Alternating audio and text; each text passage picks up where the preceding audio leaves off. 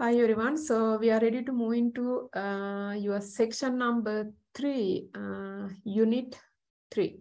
So this is where that we're going to start your rotational motion informations. So now from the beginning of the class, I mentioned about the translational and rotational motion, right? So the kinematics that we discussed and also Newton's laws that we discussed belong to translational motion. I mean, we discuss under the translational motion, right? But in last section, we just started with the rotation that will be basically rotational force that we discussed, right?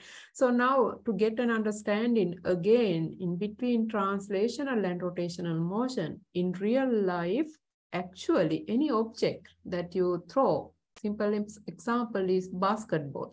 When you throw the basketball, that ball will keep rotate and then follow the parabolic path, right? So all the calculation we have done so far, we did not consider the rotation to the motion. Okay, but we discuss how the rotation will work. So rotation will be basically rotating around the center of mass point when you have a freedom of the ball to move, and also the parabolic path is the translational motion. So that's the difference between rotation and translation, but both will work together. Simple example, my phone, if I move this one in this way, that is doing the translational motion, there is no rotation on this object. But if I want to move the object like this, then you do the translational and also you doing the rotation at the same time, right? So that's the real situation. If I throw something, this is going to do translational and rotational motion together. Now, because of rotation, actually what will happen? So rotation will basically slow down the motion. It will have some kind of rotation. Energy will take to make some rotation. Because of that, the energy conservation that we have used also assumption that there is no rotation, but we have to include these all the informations into your final conclusion. But anyway, so now the chapter that we're going to discuss today will be belong to your chapter number 10 in your textbook. Let me share my screen first.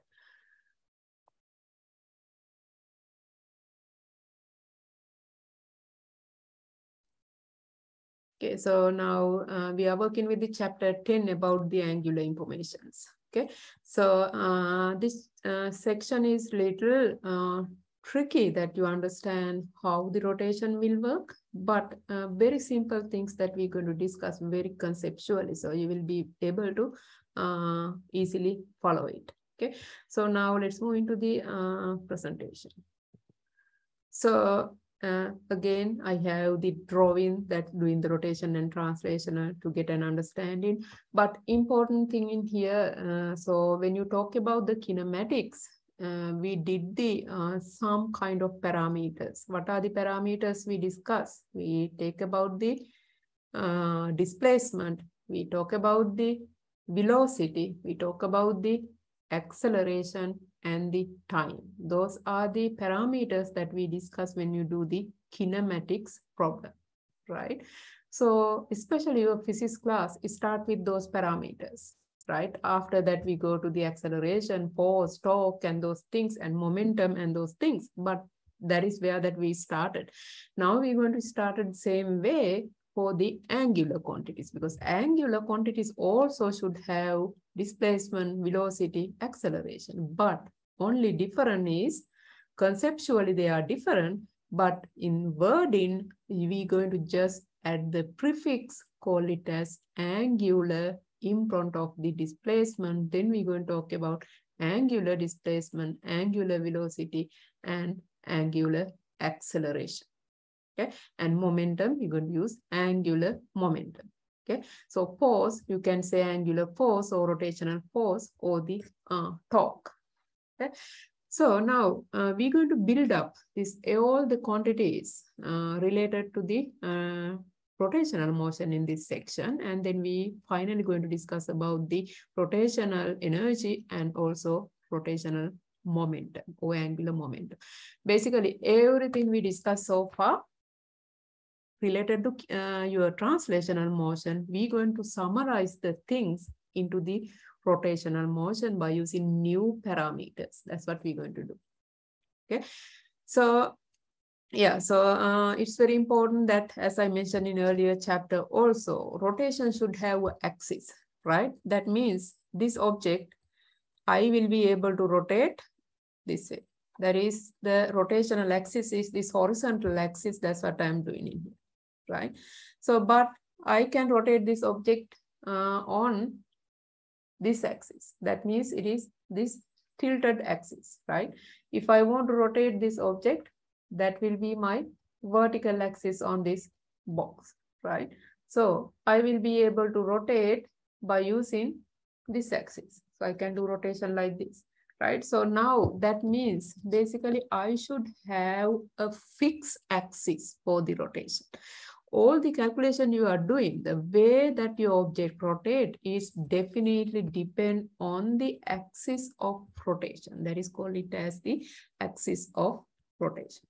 Okay, so that means you need to identify when you have a body or the object, if it is rotating, which axis is going to rotate, right?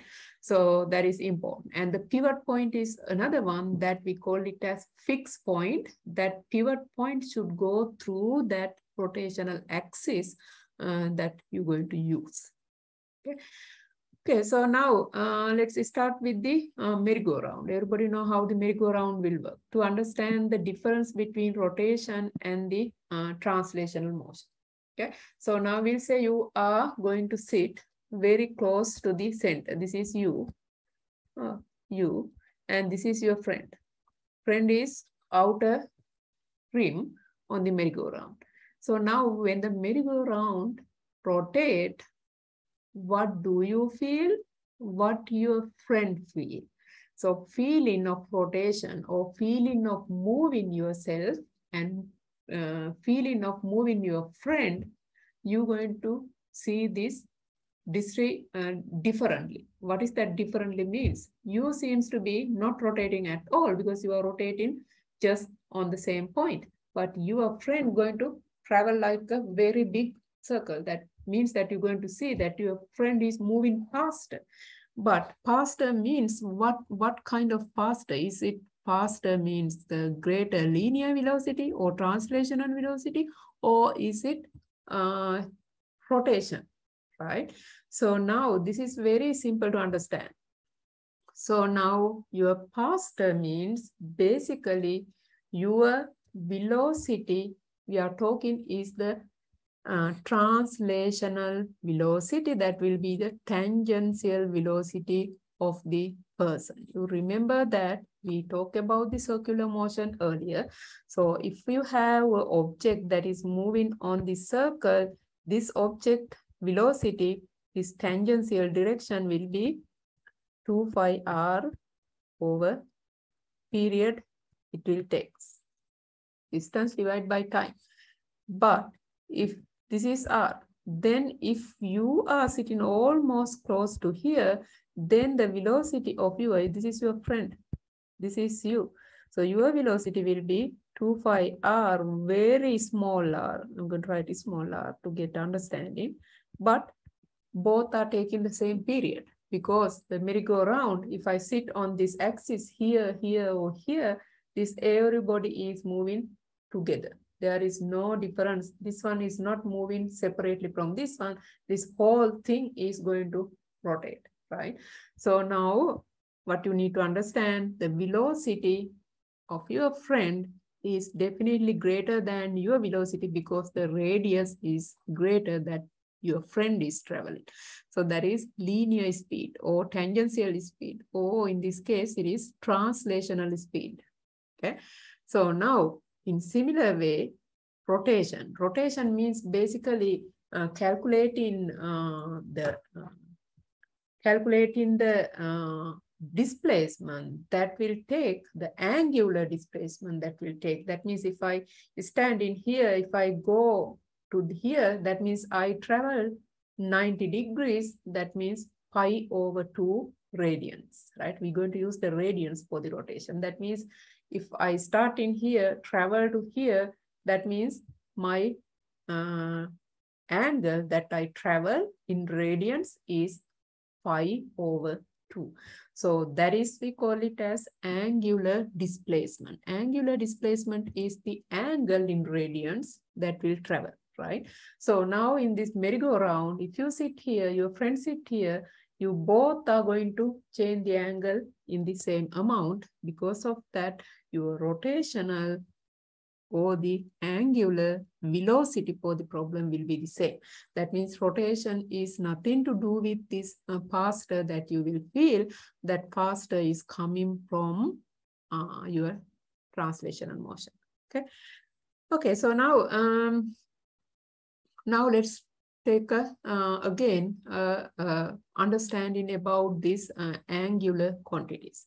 So the rotation or rotational displacement or angular displacement is the basically angle it travel in radians. We call it as the angular displacement. Now radians, everybody know how to convert radians into degrees, degrees into radians, right? Because 2 pi radians is one full circle, because it will take 360 degrees. 5 radians means 180 degrees, 5 over 2 radians means 90 degrees. Everybody know how to do this conversion. Yeah. So now relation between your displacement, that means your translational displacement, and the angular displacement. This will be coming from geometry, that if you need this distance L, you can calculate this L by using this radius times the theta. That will give you the L. L equal R times theta. L is your translational distance that travel, translational, right? And translational displacement. Okay. And theta is your angular displacement.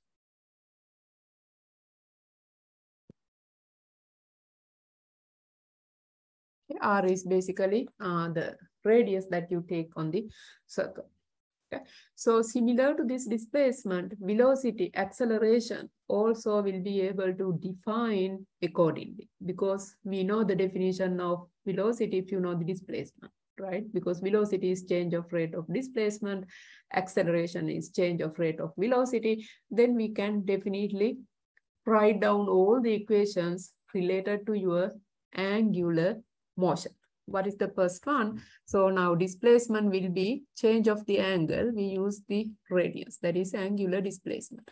So now if you take the displacement divided by the time, it will give you the angular velocity.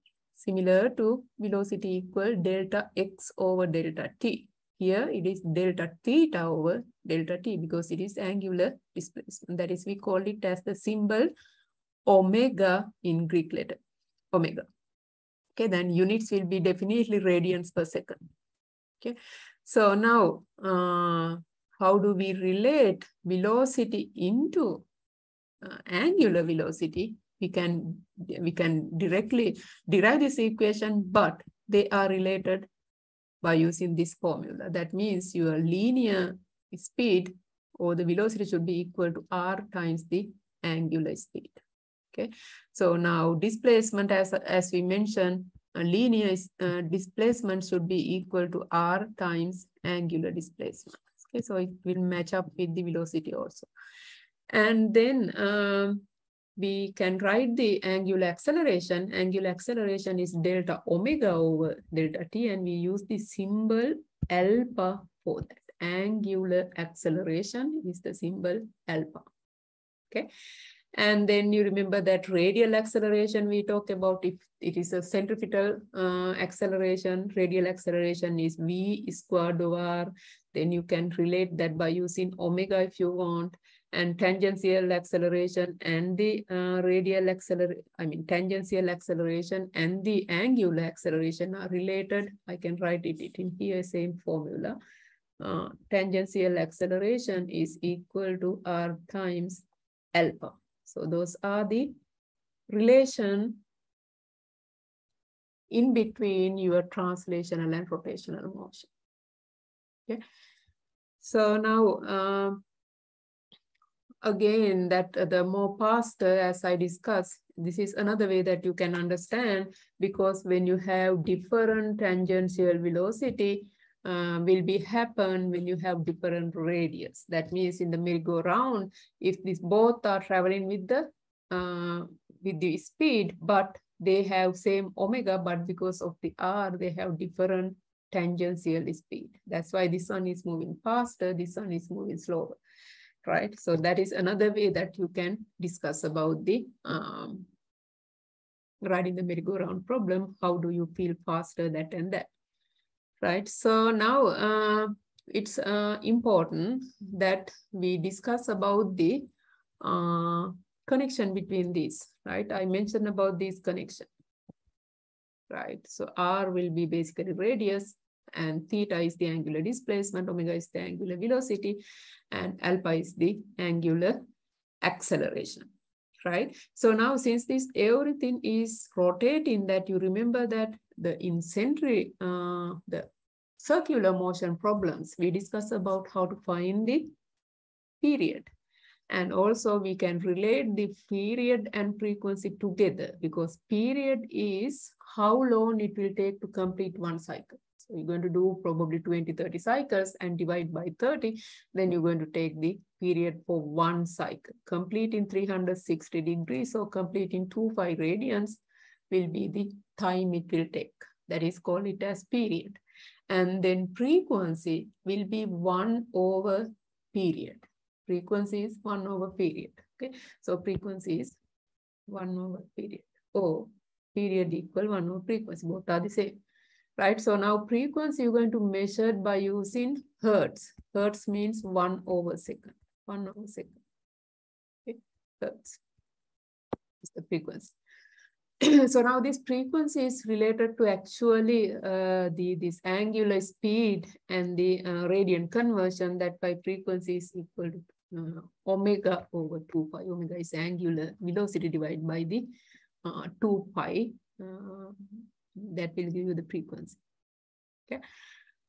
Okay, so now after we discuss about linear speed, linear velocity, linear displacement, linear acceleration, we went through the kinematics equation for one of the sections. So now, although I'm not going to solve the problems mostly in this part, because there is no new thing, only different is you replace in these all the quantities that you have used, velocity by using omega, and then acceleration by using alpha, and then displacement by using theta. Other than that, there is no any difference. You just switch in your variables to the angular quantities. Then your equations will be exactly the same, but the difference is object moving this way, you using translational information, but if the object is keep rotating, you are using angular information, that is for the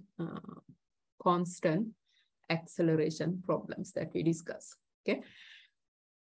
Okay, so now after we discuss about the kinematics, we move into the dynamics. Dynamics is basically about the motion of the object relation with the force, right? So now rotational inertia is important concept in here, because the reason is you remember that when you do the translational motion, Newton's second law, we call force equal mass time acceleration. So in that case, we thought that it is a point mass. We did not care about where the center of mass point of that object. We take the mass of the object directly times the acceleration, and then we calculate the force, right? But actually, what will happen when it rotates this object, mass distribution of this object will be effect to the rotation. So in that case, instead of taking mass, I need to take the rotational inertia or moment of inertia to the problem. Rotational inertia or the moment of inertia to the problem, that is basically how mass is distributed. It is how mass is distributed, we call it as the rotational inertia. Okay, so now we use the symbol I for that. moment of inertia, excuse me. Moment of inertia that we will be able to calculate actually if it is a rigid body that in your class we are not able to calculate it because we need the calculus for that to calculate. But we're going to use some kind of spherical shapes object, that means symmetrical object. Then the moment of inertia for that object is given to you, or you can find it from the table that I'm going to show in your textbook. So you directly going to use the I value from your textbook, or it will be given in your problem. Okay, so but I will be able to calculate by using the integral of each mass particle of the rigid body that you are talking about. So now units of I definitely you can find because it is mass and R square. Then you see that this unit will be kilograms and meter squared is the units of moment of inertia. So now I mentioned the moment of inertia is how mass distributed in the object. That will affect to the rotation. How it will affect. If the moment of inertia is greater, that means you have basically more rotation. Because of that, it will going to slow down the motion. Okay, one more time. So moment of inertia is the mass distribution. If you have more moment of inertia of the object, that object basically resists the motion.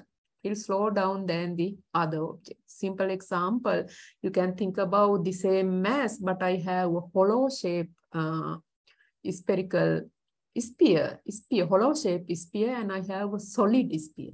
So now moment of inertia of these two objects will be different because moment of inertia for the hollow sphere will be greater than the solid sphere because all the mass particle in the hollow sphere is staying all on the surface.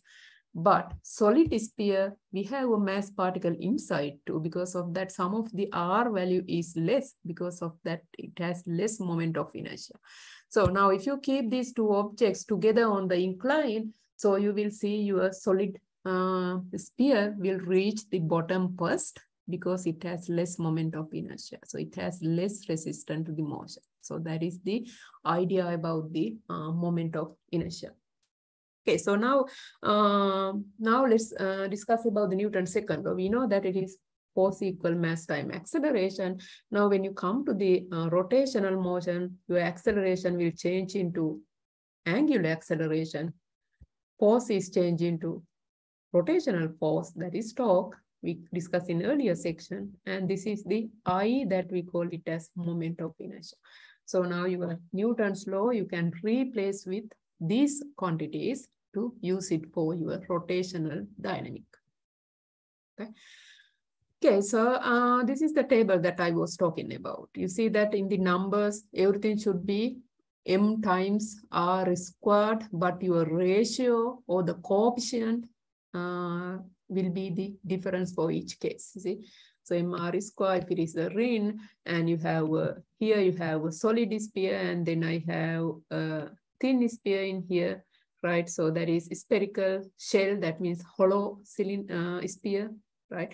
So the different things will be there. So now according to this chart, what you can see, one thing is you need to understand which axis you're going to rotate. Even you will see here, I have exactly solid cylinder, but this object is going to rotate on this axis, right? This axis. But on my left side, I'm going to rotate on this axis. According to your rotational axis, your moment of inertia is different because your mass distribution will affect to that rotation. Okay, so that's something important that you need to think. If you roll down some object in different shapes, they have different moment of inertia in different axes. Okay, so that's one concept. Okay, so now moment of inertia will be able to calculate by using calculus as I discussed. But there are two different theorems that will help us to navigate to simple problems. right? If you go to the first theorem, this is called it as parallel axis theorem. Parallel axis theorem is more important than the other theorem that I'm going to talk in next part. But parallel axis theorem is saying that if you need to find the moment of inertia, I will say I have moment of inertia at this axis is I center of mass. That will be, we'll say this is my cylinder. And I know the moment of inertia by rotating on this axis. That means in the middle, go through the vertical axis. I know that moment of inertia by using my table. So now I want to find the moment of inertia with respect to the axis that I have it in this end. So now this axis and the center axis here, and this axis, I can combine to find the moment of inertia with respect to the other axis. That means if I know the moment of inertia in this axis, I will be able to calculate the moment of inertia in this axis by using the formula given to you. So this is the formula. What is this formula means? You know the center of axis moment of inertia, then your new axis moment of inertia will be able to calculate that plus mass of the object times this distance power 2. So that is, we call it as the parallel axis theorem, because they are parallel axis, right? And second one is perpendicular axis theorem. If you know the two axes on your rotation, then you can find the third axis by using this formula. So we rarely use this one in your class, but first one is important to know when you need to solve the problems. Okay. Okay, so now we discuss about the rotational dynamic. We discuss about the rotational kinematics, right? So now we're going to move into energy conservation. Okay, so now energy conservation, we know that we had the kinetic energy, potential energy. We divide mechanical energy into two parts: potential energy, kinetic energy, and then potential energy we divide into two parts: gravitational potential energy and spring potential energy. We discussed those things in your energy principles. But here we have new quantity. That is, we call it as rotational kinetic energy. Because of that rotation, it has the kinetic energy.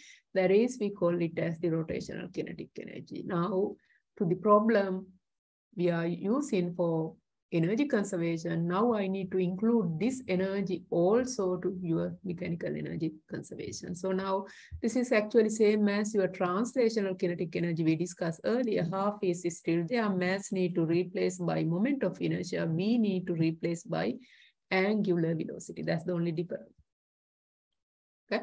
So now kinetic energy term that you had, need to add another term to that in your calculation. Okay, so now rotational kinetic energy will affect to the motion. As I mentioned earlier, your rotation, I value, moment of inertia, is effect to the your motion of the object. Basically, larger moment of inertia means more resistance that will slow the motion. Right? That's why if I take this object and keep this pole in the same height, if I roll them down, my objects will be turned into the bottom, return to the bottom in this order. The box is first, then sphere, then solid cylinder, then empty can, and then hoop is the last one because it has larger moment of inertia. Okay, so now it is very important that you watch your videos. In some of them are really good examples that you can watch on your Blackboard page. Simple example that I try to explain, that sliding things. This person is showing these things, how these sliding. Has quite a bit of inertia. So now let's see how these two objects will roll down, because there are two objects. One is a hoop, other one is a solid cylinder.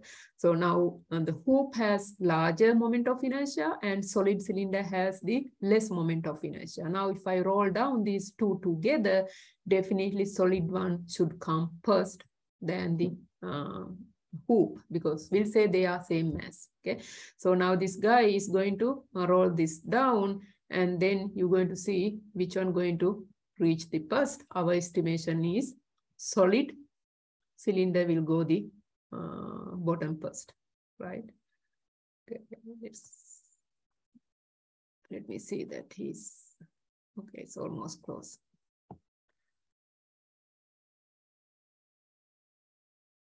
Okay, so that's the basically because of moment of inertia. Okay, so now the last concept that I'm going to talk, you remember that in your translational motion that we discussed about the conservation of momentum. Because of that, I need to move into the angular momentum. So now what is the momentum is? Momentum is property of moving matter. We can calculate by using mass and velocity. Mass times velocity, that was linear momentum. If object move in this way, then we can do it. But if the object is keep rotating, we need to calculate the angular momentum. So now angular momentum will be able to calculate by using linear momentum and the distance that will do the angular motion. That means this distance times the your linear momentum, right? With the angle also. If it is 90 degrees, it is just R times P. But we are not going to talk much about that because we're going to very conceptually understand it. So units here definitely easy to understand because R is meters and this is linear momentum. Linear momentum, we know that it is kilograms meter per second. Then it will give you the units of the angular momentum, this one, right? So now go back into our Newton's second law that we discussed during the your linear momentum. This is the Newton's second law. So now when you come to the angular momentum, you know what I have to do. Force I need to change into angular force or the rotational force. That's the change in here, net force to torque. And then T does not change with the rotation. And then this P is linear momentum should change into angular momentum. Angular momentum we're going to use as uppercase L for the total angular momentum. L is the angular momentum. Okay, so now angular momentum will be related to Newton's second law according to this formula. In addition to that, angular momentum will be able to write by using I and omega, because you remember that linear momentum I write as mass and velocity. Now you're going to change this variable into L because you are working with the angular. Now I need to replace the mass with mass distribution and speed or velocity with angular velocity. Then that will be basically definition of the angular momentum. Okay, they all are related to each other, but this is like thinking of analog of your linear quantities into angular quantities. Okay, what we need to change to use your correct equation, formulate your new equations for the new concept. That's what we are doing. Okay. Okay, so now conservation. We know that momentum is conserved. What we mention is your P initial equal P final. That's the linear momentum conservation. Now, similar to that, I have Li equal L final when you come to angular momentum conservation. So now you can write it as by using I and omega. Okay, so now this is the best example that you can see when you spin on the turning tables, you will be able to observe your speed change because of you changing your angular quantities that you are changing basically moment of inertia. So now we'll see that in here, your hands are spread out. That means basically what you are doing when you spread out your hand, if you have weight on your hand, that means you have mass distribution larger, right? When you have larger mass distribution, your I is larger. Okay, so now when you bring masses together, your mass distribution is concentrated into the center of your object. Because of that, your I going to be lower. So now I have greater I have smaller I. So now to make this fix that conservation, this should be this. Because of that, my omega quantity here should be smaller, but my omega quantity here should be greater. Okay, so that's why I have it in symbol here. That's why you feel faster when you bring your arms together. So now this is also, you can observe on one of the video that I have it in your Blackboard page. This is the same person that showing that you can see the speed actually because of the you are distributed of the mass. I hope this is correct one or not. Yes.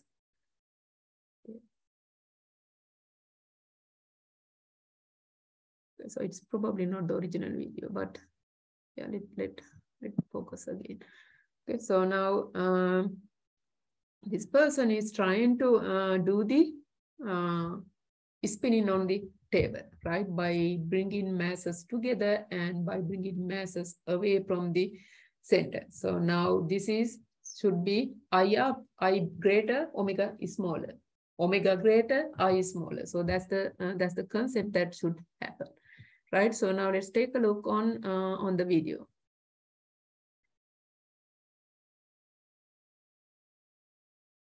Oh, let's go back.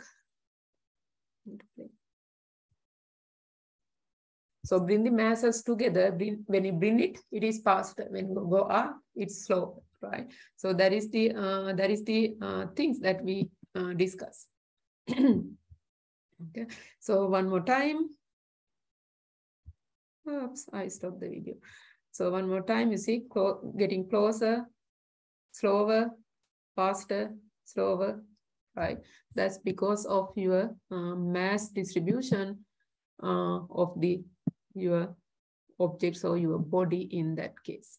Okay, so now I think we probably done with the things. So now this is angular momentum conservation, right? So now this has a lot of application. Spinning, you can see it, and also diving. That's why you know that you crawl up, because it will basically doing the more rotation that will be able to do your expected diving skills in there.